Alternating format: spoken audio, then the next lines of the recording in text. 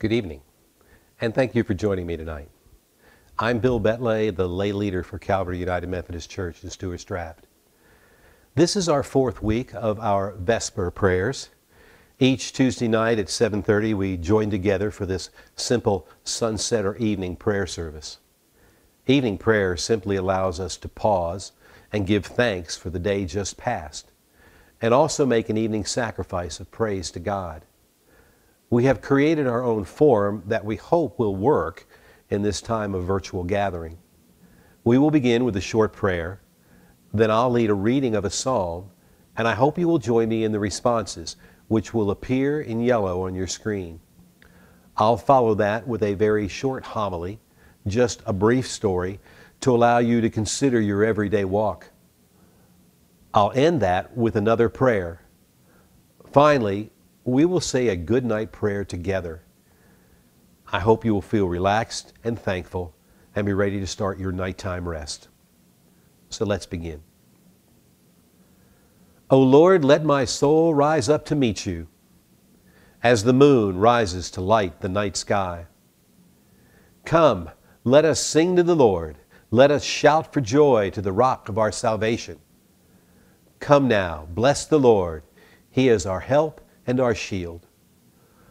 Glory to the Father, and to the Son, and to the Holy Spirit, as it was in the beginning, is now, and will be forever. Amen. Our responsive reading, our psalm tonight is 109. Again, join me for the responses in yellow. May that be the reward of my accusers from the Lord, of those who speak evil against my life. But you, O Lord, my Lord, act on my behalf for your name's sake. Because your steadfast love is good, deliver me, for I am poor and needy, and my heart is pierced within me. I am gone like a shadow at evening. I am shaken off like a locust. My knees are weak through fasting. My body has become gout. I am an object of scorn to my accusers. When they see me, they shake their heads. Tonight's scripture reading will be from the Gospel of Luke, Luke chapter 1, verses 26 through 38. In the 6th month, the angel Gabriel was sent by God to a town in Galilee called Nazareth, to a virgin engaged to a man whose name was Joseph, of the house of David. The virgin's name was Mary. And the angel came to her and said, Greetings, favored one, the Lord is with you. But she was much perplexed by his words and pondered what sort of greeting this might be.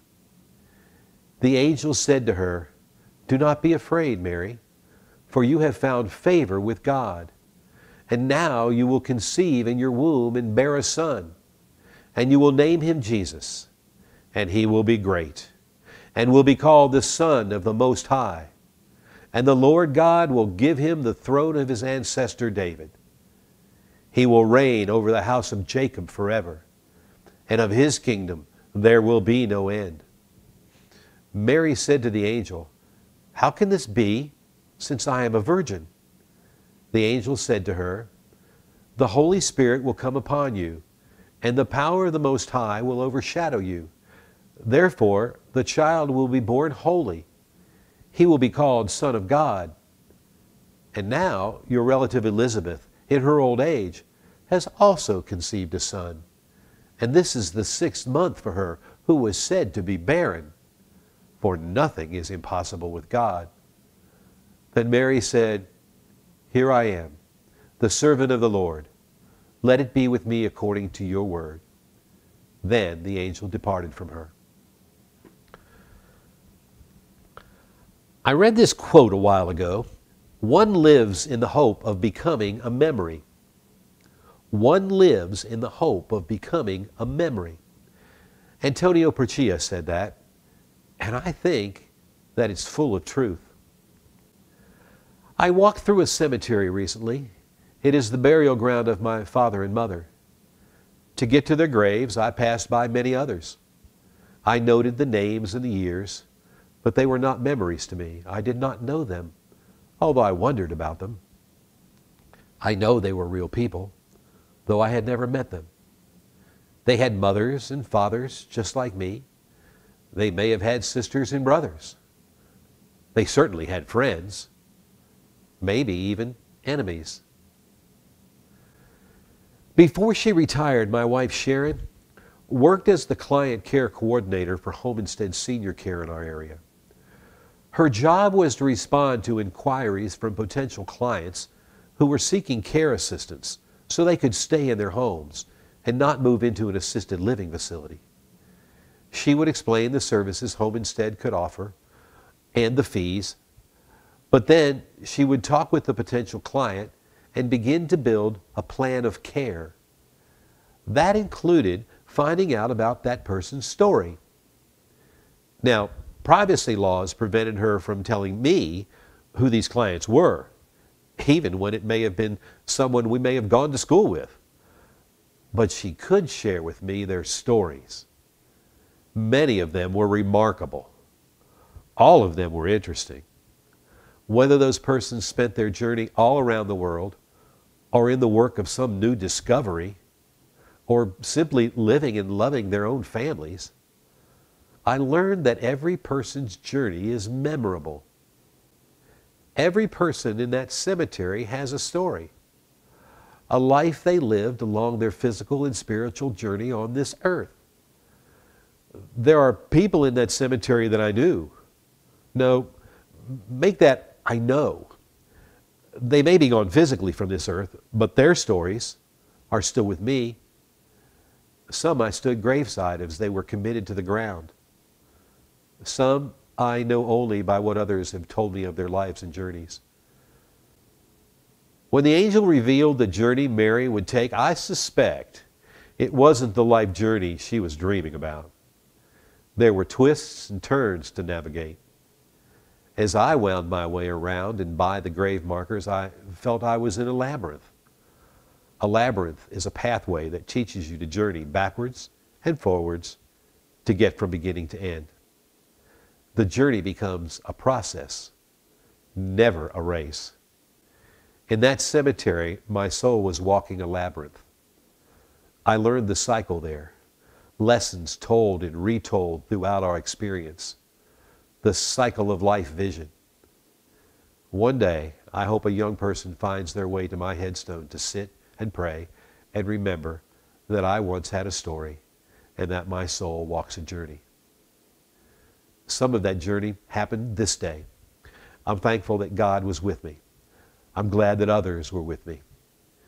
And I end this day satisfied that I did some good along the way. But now it is time to rest. Rest and prepare for more journey tomorrow. My God, I thank you that you take my hand and walk with me in this journey. I am glad you point out the stones on which I may trip. I thank you that you direct me when I approach all the forks in the road. And I thank you that you are right there to help me up when I stumble, or waiting patiently for me to turn around and return to the right way when I do take a wrong turn. Amen. Today's walk is finished. Now we rest and prepare so we might proceed onward when morning comes. Join me with our good night prayer. The words are on your screen. Dear God, thank you for your great love and blessing over our lives. Thank you that your favor has no end, but it lasts for our entire lifetime. Forgive us for sometimes forgetting that you are intimately acquainted with all of our ways, that you know what concerns us, and you cover us as with a shield. We ask for your guidance so that we might walk fully in your blessing and goodness today. We ask that your face would shine upon us, that you would open the right doors for our lives and for our loved ones, and that you would close the wrong doors and protect us from those we need to walk away from. Establish the work of our hands and bring to fulfillment all that you have given us to do in these days.